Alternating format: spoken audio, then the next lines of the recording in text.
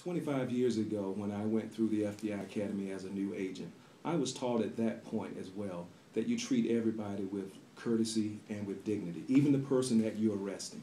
Because that person that you're arresting today, 5 years from now, that very same person may be able to assist you in an investigation.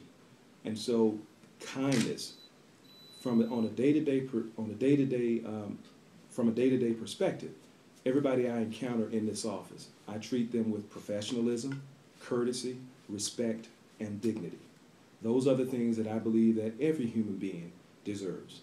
And so I manage or I lead from a position of an old standard. It's something that most people are aware of. It's called the golden rule. Treat people the way you want to be treated. And that's really the framework for my leadership style.